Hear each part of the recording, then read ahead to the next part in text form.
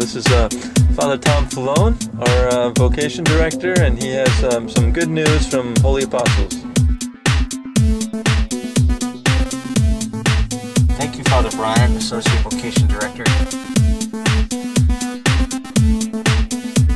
We're on 91 in Connecticut. We just left Holy Apostles Seminary in Cromwell, Connecticut,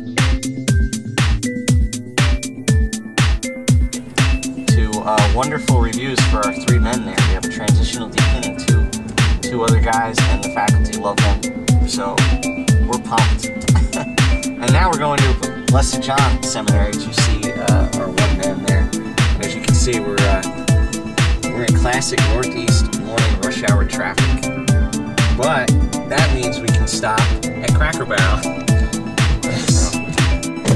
Thank you, Cracker Barrel. What was your impression of Holy Apostles, Father Brian? It was beautiful, especially the chapel. The Queen of the Apostles Chapel is stunning. The Mass Pike coming up.